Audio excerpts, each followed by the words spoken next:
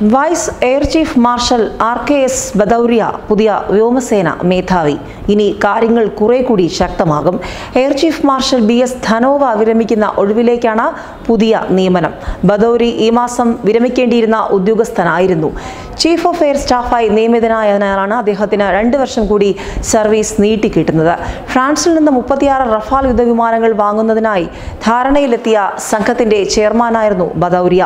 1980 June 15-ന് സേർഡ് of owner വിശേഷ പദവി നേടിയാണ് ബദൌരിയ വ്യോമസേനയുടെ ഭാഗമായത്. നാഷണൽ ഡിഫൻസ് അക്കാദമി കമാൻഡന്റ്, മധ്യ വ്യോമ കമാൻഡിലെ സീനിയർ എയർ സ്റ്റാഫ് ഓഫീസർ, 2017 മുതൽ ദക്ഷിണ വ്യോമ കമാൻഡിന്റെ air officer commanding in chief എന്നീ പദവികൾ KS ബദൌരിയ വഹിച്ചിട്ടുണ്ട്. ബദൌരിയെ സംബന്ധിച്ച് ഒരു ചില്ലറക്കാരനല്ല.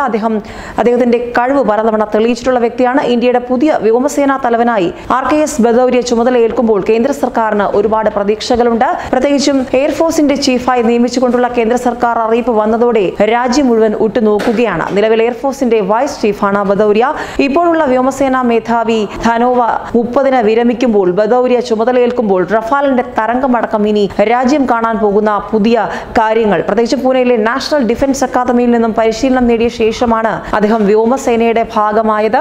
4250 മണിക്കൂറുകൾ വിമാനം പറത്തിയുള്ള ബദൌരിയയ്ക്ക് പലതരത്തിലുള്ള 26 ഫൈറ്റർ വിമാനങ്ങൾ പറത്തിയ മുൻ പരിചയമുണ്ട്. അതുകൊണ്ട് തന്നെ സത്തേൺ എയർ കമാൻഡിന്റെ air officer commanding in chief, training കമാൻഡിന്റെ air officer commanding in chief, ഒരുപാട് പദവികൾ അദ്ദേഹം വഹിച്ചിട്ടുമുണ്ട്. 36 വർഷം നീണ്ട തന്റെ ഔദ്യോഗിക ജീവിതത്തിൽ നിരവധി പുരസ്കാരങ്ങൾ, മെഡലുകൾ എയർ മാർഷൽ ബദൌരിയെ തേടിയെത്തിയിരുന്നു.